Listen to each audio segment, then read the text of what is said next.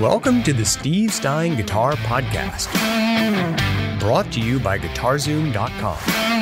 If you want to improve your guitar playing, keep listening.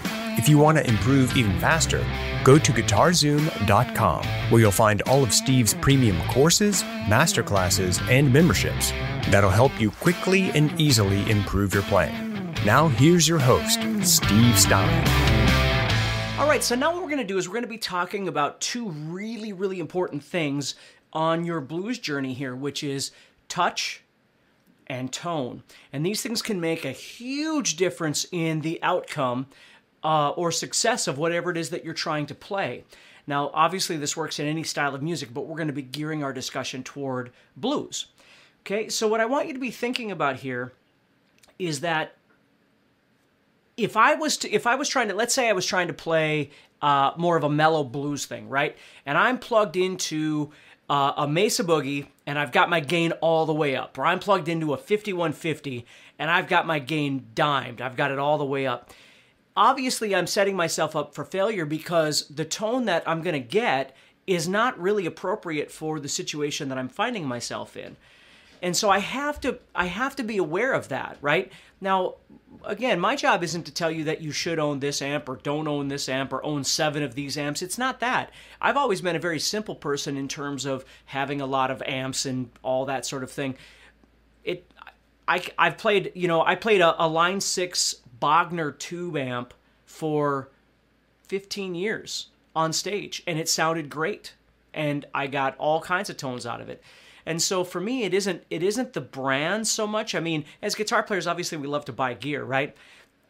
But it isn't about that. It's about dialing in the right thing for the situation that you find yourself in. So in this blues course, I'm using this Silver Sky, and I'm using the single coils, okay? Now, if I was, generally, you've seen me use like Ibanez stuff that has humbuckers and things like that. And again, none of that makes a difference to me. As long as the guitar itself is comfortable, I can adjust it. I can adjust the tone and the touch to basically kind of mold around the situation I find myself in. So let's start off by talking about tone. Now, again, if I was trying to dial something in, what I like to do is what I call stacking. Basically, what I do is I try and create a guitar tone with the amp, whatever amp you've got. Basically, what I try and do is, unless it's one of two extremes, unless it's absolutely clean, I need something that has no distortion whatsoever, or it's absolutely heavy. It's got to be, for the metal stuff I play and things like that. If it's not one of those two things, it's just in the center here, and what I do is I build a tone by stacking. So right now what I've got here is just a basic general kind of sound, and I'm going to put my toggle switch in the bridge position, okay? And then we'll start there. So as I play, and you can hear I've got a nominal amount of distortion on there. Now, again, it's nothing outrageous. It's just a rock and roll kind of distortion.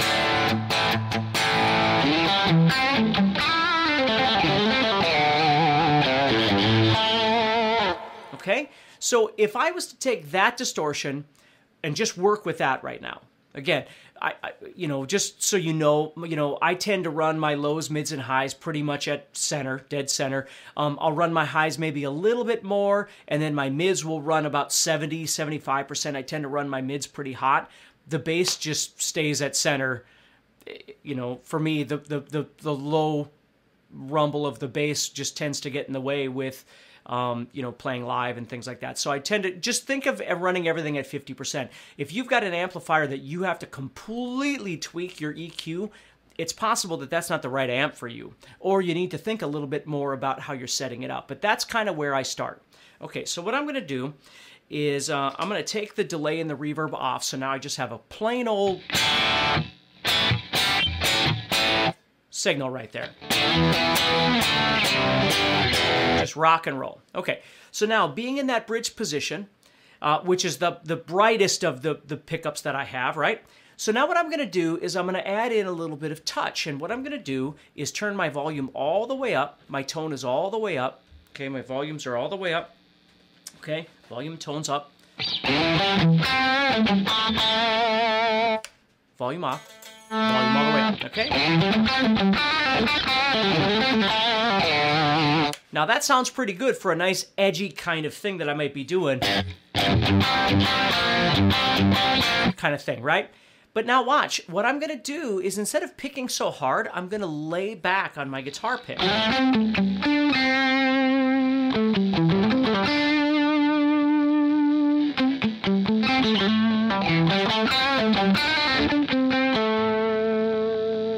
now you're going to notice I'm getting a little bit of noise because these are single coil pickups, right? But that's just natural. That just kind of happens. But what I like to do then is this is where the dynamics of the guitar itself come in. What I'm going to do is I'm going to roll back my volume. And look at that. So I went from this rock and roll kind of...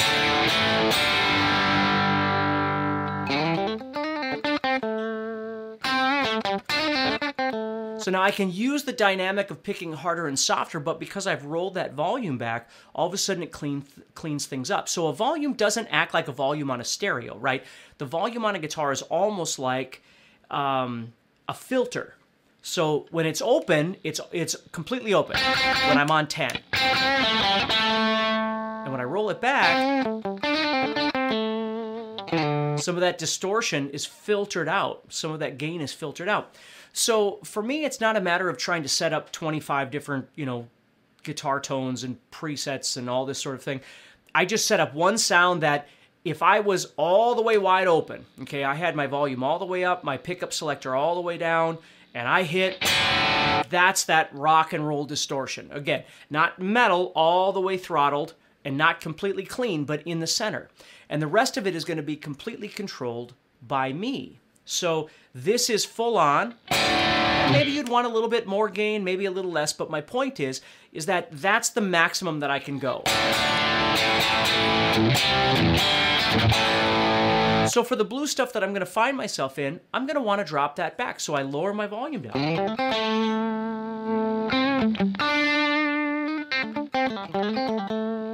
So now I start playing over something.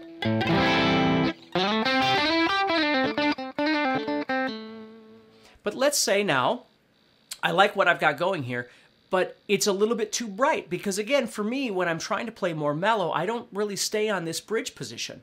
So that's where I might bump up into, let's go to, now I have 3 pickups, so I have 5 positions. This one is controlling this pickup right here. This is both of these. This is this one. This is both of those, and that's that one. So I'm going to go into the 3rd position just to kind of save some time here. So now I'm in this position. And again, I drop that back. Now listen to the difference.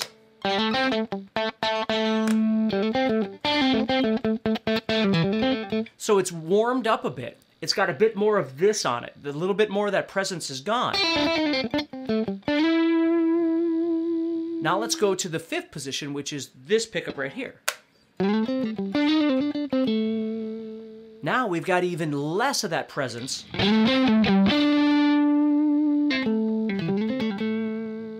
See that? So now let me show you all 3 of those again.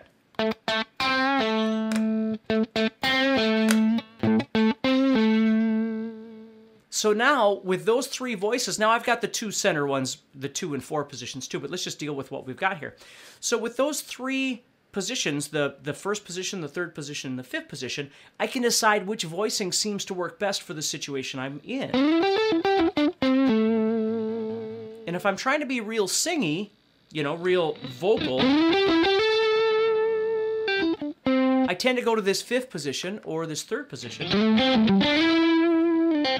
And that sounds really nice to me. Now, if at any time, if I need more, I can always turn that volume up and I'm going to get more, right? I'm going to push that line. But you have to understand that your touch and your tone create all of the dynamics that you have available to you. If you start your solo off maxed out on everything, right? You're in your bridge position, your volume's on 10, and you're playing. You don't have anywhere else to go as far as up goes, right? You can bring your volume down, and maybe the song that's what you want in the song. You want to start off just full bore, right? And then break it down later. That's okay if that's your intention. If you're enjoying this episode and you'd like to support the podcast, go to GuitarZoom.com. and consider becoming a premium member. There are 3 memberships to choose from. VIP, which gives you instant access to a library of short but powerful courses as well as new bite-sized lessons each month. There's also Play Songs that gives you step-by-step lessons so you can learn to play your favorite songs fast. And finally, there's Masterclass, university-level training on everything from soloing to music theory, from blues to home recording. For more info about these memberships and all the premium courses available to you, go to GuitarZoom.com. Now back to the podcast. But if I was playing over something that's more mellow,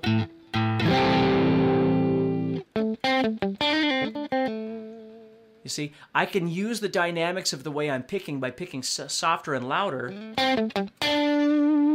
And you'll always see me playing with this volume because I'm readjusting.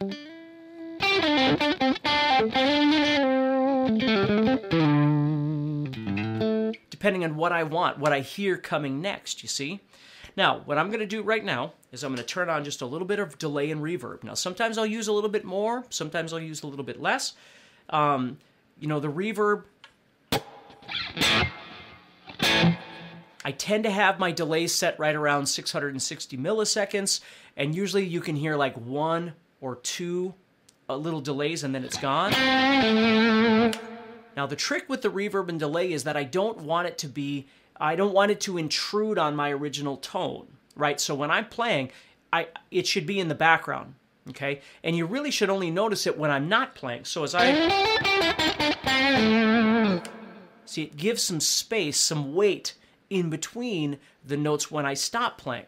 So what it's really essentially doing then is creating this little cushion around the notes that I'm playing, which kind of encourages me to not play so much, because I can stop playing and there's this little wash afterward that kind of fills that space, you see? I'm not using it as a crutch. I'm not using it to mask something that I'm doing. I'm using it to give me another little piece of leverage, so when I stop playing, there's something there. Because the thing is, when you turn it off, when you have no delay or reverb at all, it's like you're hitting a brick wall when you play and you stop. Now, if you're doing something that and you want that clean, that dry sound, I think that's wonderful.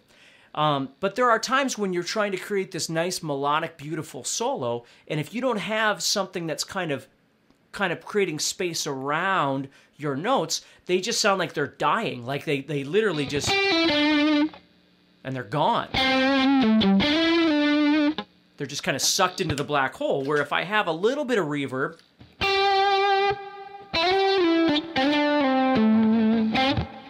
you see, it gives me a little bit more of that cushion, and it encourages me to not play so much.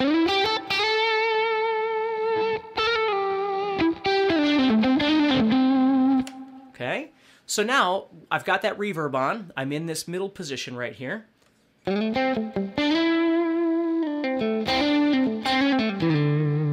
that sounds pretty nice, okay? Now, if I wanted to bring it up, let's say it's a little bit further into the solo and I want to bring it up a little bit. So if I drop down to this pickup, to my bridge pickup, all the way up with my volume,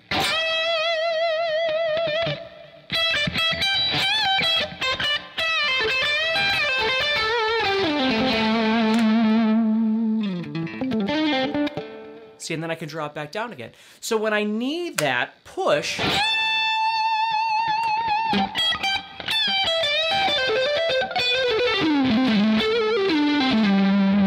it's there.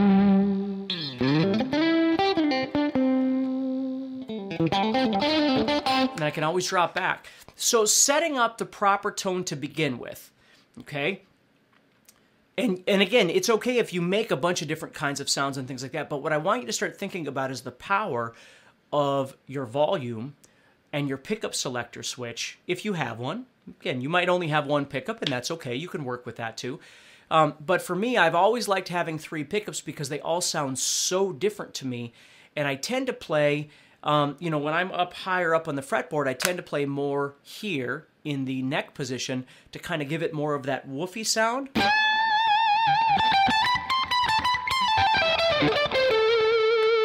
And as I move down here,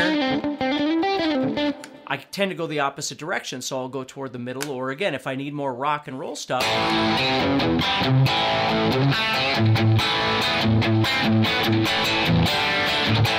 then I'll move toward the bridge position or whatever. And this is just a suggestion for you to think about. But again, if you watch me play, you're going to notice I'm always adjusting these things because that's where the tone is coming from. And then the touch that I have on top of that, the firmness or the relaxed picking that I use is going to reflect that.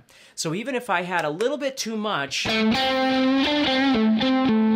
I backed off a little bit, but you're going to see me roll that off because I'm going to notice I have a little bit too much for that situation, so I'm going to back off. Okay? So that's how I use touch and tone when I'm playing. Now, if I find myself in a hard rock or metal situation and I'm using more gain most of the time, then my amp setting would be geared toward that, right? And when I want something that's cleaner, I might be able to back it off to all the way clean, but I might actually set up a patch or a preset that's more clean too and then move between the two. But what I like is all the subtle elements that I get without having to make that transition. I'm living in this one tonal space here.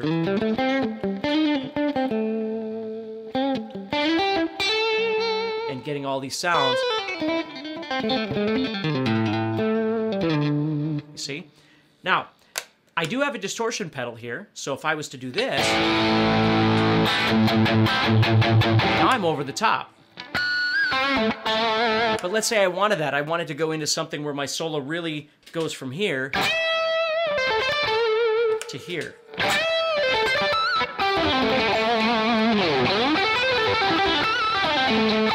So it gets really aggressive for a part of the song. Well, again, I had nowhere to go from here. This is with it off. Which sounds great, by the way, but if I... Now it's just over the top, right? But maybe that's what I'm looking for that one little section. And I take that off. And here I am again. So I'm not switching channels. I'm not doing all this stuff. I'm right in the center there and controlling everything from there. So as you try and jam with some of these tracks or whatever you might have, what I want you to start thinking about before you ever get started is getting to know your guitar a little bit better, getting to know the sounds that your guitar is capable of making in your bridge and your center and your neck positions if you have those. Again, if you only have 2 pickups, that's fine. Then you'll have 3 positions that you can work with and whatever. But start getting comfortable with those sorts of things and the sounds that they can make. Now, the last thing I've got here is the tone.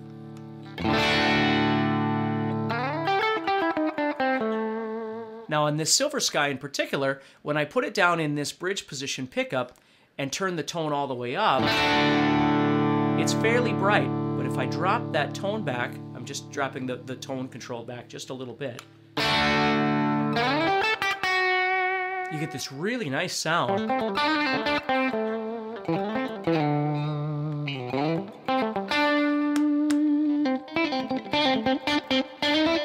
See how it becomes a bit thinner on that middle position pickup?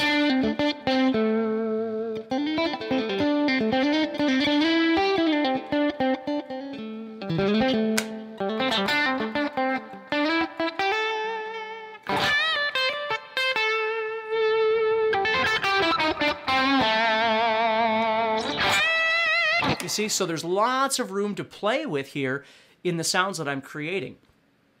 So again, take the time, learn about your guitar, learn about the options of things that you have on the guitar, not just turning everything all the way up and then going for it, right? Which can be fun. I'm not saying that that's bad. I'm just saying that there's a lot of room for a lot of things that you can do with your guitar. And just understand that your amp then is going to reflect what you're doing with that guitar. So what I like to do is I'll take my guitar, set it up for wide open, okay? And then set the amp how I like from there.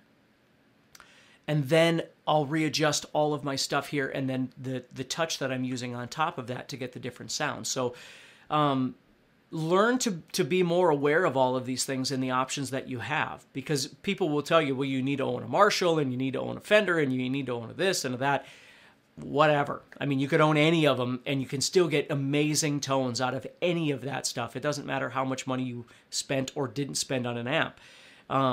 It comes down to your ability to control those things from your guitar and the way that you pick. Okay? So think about that a little bit when you start trying to work with some of these backing tracks and things.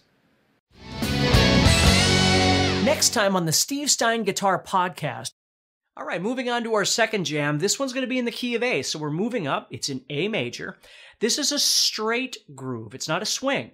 So we're thinking 1 and 2 and da da da da da da da da dun dun dun dun, which is going to, again, change the dynamic a little bit. It is just a 12-bar blues using A7 and D7 and E7. So the same rules are going to apply, except now we're up in the key of A. So let's check this one out.